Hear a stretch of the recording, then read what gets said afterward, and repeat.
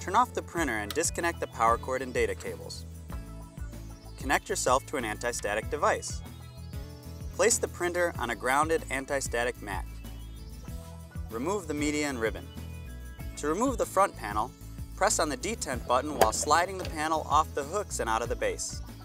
Loosen the two mounting screws about 1/4 inch or 7 millimeters. Remove the tear plate. Open the peel roller. Insert the peel assembly over the 2 screws and lift up. Tighten the mounting screws. Slide the lower front panel tabs onto the mounting slots. Snap it into place. Set the cable tie to the tie point. Remove the 3 screws holding the cover plate to the printer. Remove the cover plate. Remove the shipping tape holding the spindle assembly in place. Slide the liner take-up spindle from the liner take-up assembly. Route the cable under the motor and through the notch and the mounting bracket. Tilt the motor to insert the top of the motor board into the mounting hole. Install the 3 mounting screws.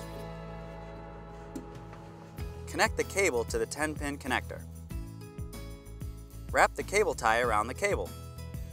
Slide the liner take-up spindle onto the shaft of the liner take-up motor. Install the E-ring. Load the media and ribbon. Open the peel assembly. Pull the media labels out about 12 inches or 300 millimeters.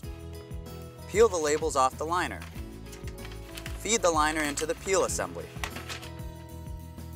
Locate the notch on the spindle. Insert the liner under the notch and around the spindle. Turn several times to secure the liner.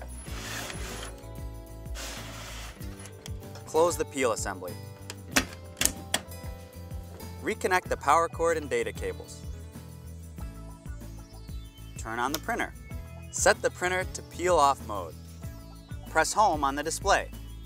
Press OK. Press the right arrow 6 times to go to print mode. Press the down arrow once to go to peel mode. Press home twice.